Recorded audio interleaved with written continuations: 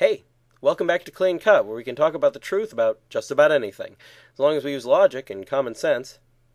This season we're addressing the various parables of Jesus which are contained in the Gospels, and this week, the parable of the rich man and Lazarus, which is found in the Gospel of Luke. This is a pretty long parable, but there's only one version to analyze, so let's take a look. There was a certain rich man, who was clothed in purple and fine linen, and feasted sumptuously every day. Luke 16:19. This first verse tells us not only that the first man is rich, but how he spent his money. He spent some of it on plenty of good food, day in and day out. He also spent it on expensive clothes to make himself look good. We know this because the verse specifically mentions linen, which was an expensive fabric back then, and purple. In those days it was hard to get clothes in certain colors, and purple was one of the pricier ones. This verse is saying that the man was deliberately ostentatious with his wealth. And there was a certain beggar named Lazarus who lay at his gate, full of sores, desiring to be filled with the crumbs that fell from the rich man's table, and no one did give him. Moreover, the dogs came and licked his sores. Luke 16:20-21. Technically, a sore can be any wound that's inflamed or red, but you can also get sores from being out in the elements, especially very hot weather, and unable to wash yourself properly. This can cause chafing, which can lead to painful sores. It's more than likely that Lazarus got his sores from a cause like this, having to do with his poverty, and the fact that no one took pity on him and helped him. In fact, they let their dogs irritate his sores even further. He was a man who was never shown mercy or relief, and even one kind stranger with a piece of cloth, a sandwich, and a pail of water could have done so.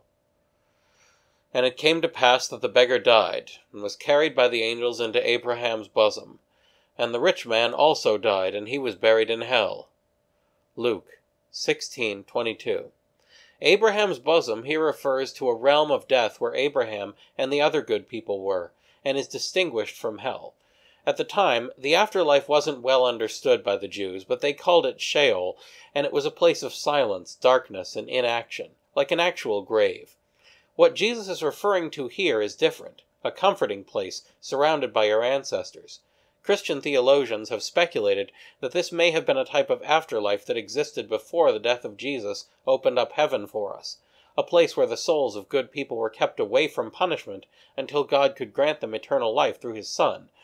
They've called it the limbo of the fathers, and it's generally believed to no longer be a destination of souls. And lifting up his eyes, when he was in torments, he saw Abraham afar off, and Lazarus in his bosom.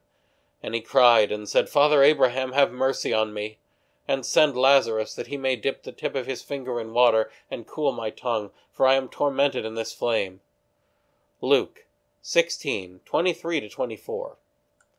Lots of information about hell here: flames, torments, thirst, and the ability, apparently, to witness the fates of those in other afterlives. That last one is the only one I question, because all the others share a common theme. They're all about the removal of something good from the life of a person. Being in flames removes security and bodily integrity. Being in torment removes comfort and the support of those around you. Being in thirst removes the satisfaction of our needs. Things which should be ours can be lost to ourselves if we make the same mistakes this man did. And Abraham said to him, Son, remember that thou didst receive good things in thy lifetime, and likewise Lazarus evil things, but now he is comforted, and thou art tormented. Luke 16:25. Not that having good things is a sin in itself, but rather that not helping those around us who are obviously in need is. It was obvious to anyone willing to see that Lazarus needed help, but the rich man never raised a finger to help him. Furthermore, it's not as though Lazarus was some stranger from downtown who the rich man only saw once in a blue moon. As we saw in verse 20, Lazarus lay right at the rich man's gate. Day after day he would have had to practically step over the man, and day after day he did nothing to help him. If not for this, Lazarus might have endured less evil things, and perhaps the rich man's soul could have been saved. And besides all this, between us and you there is fixed a great chaos, so that they who would pass from hence to you cannot, nor from thence come hither. Luke 16:26. The word that's translated as chaos here means something strong and hard to overcome. It could refer to a gulf, or to a barrier of some kind. but in any case, it prevents people from crossing from one afterlife to another. This makes perfect sense if the very reason for their presence in their particular afterlife has something to do with the state of their soul, something that no one else can alter. And he said, Then, Father, I beseech thee, that thou wouldst send him to my father's house, for I have 5 brethren, that he may testify unto them, lest they also come into this place of torments. Luke 16:27-28. This may or may not refer to his biological brothers. The term brethren could mean any of a number of different members of a person's extended family. However, whoever he's talking about, it seems they tend towards the same kinds of sinfulness and mercilessness as he does. Otherwise, there would be no need to warn them against it. There's also been a lot of debate over why the rich man asks for this over the centuries. After all, it does seem to imply that a person in hell can wish for the good of another person, something that's not consistent with what we know about hell. However, St. Thomas Aquinas wrote that he may be seeing the salvation of his brethren only from the perspective of a personal victory, because he thinks of these people as part of himself in his own life, rather than out of some benevolent desire to selflessly assist them. I suppose that's possible. And Abraham said to him, They have Moses and the prophets, let them hear them. But he said, No, Father Abraham, but if one went to them from the dead, they will do penance. And he said to him, If they hear not Moses and the prophets, neither will they believe if one rise again from the dead. Luke 16:29-31. Sometimes it's just obvious what the right thing to do is, and other times it becomes clear when we think the matter over after someone warns us about it. This is what Abraham refers to when he talks about Moses and the prophets. They warned the people to turn away from their evil, which should have given them sufficient motivation to reconsider their decisions. However, for some people, doing wrong isn't about needing to reconsider anything or a simple mistake. They do it because they want to, and become so set in their ways that no one can convince them otherwise. No matter what, they obstinately persist in their grave evil.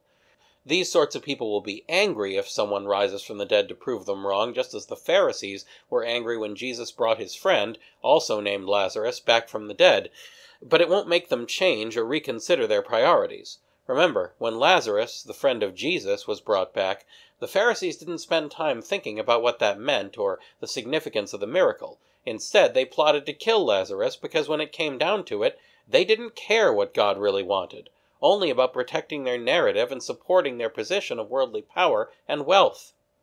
I can't condemn the Pharisees or anyone else for being ambitious or for liking wealth, power, or pleasure, but I can criticize them for forgetting about what really matters and focusing too much on their fate in this tiny world and too little on the ultimate fate that God wants to give everyone. We should never forget the inevitable reality of death and what that means for ourselves and our real destination. Because of that, we should also never forget about the will of God, the factor that has the power to make some difference in terms of what happens when our time on earth is up. I think this parable is closer to that topic than most. Next, the talents. That's all for now, so keep asking questions, and thanks for watching.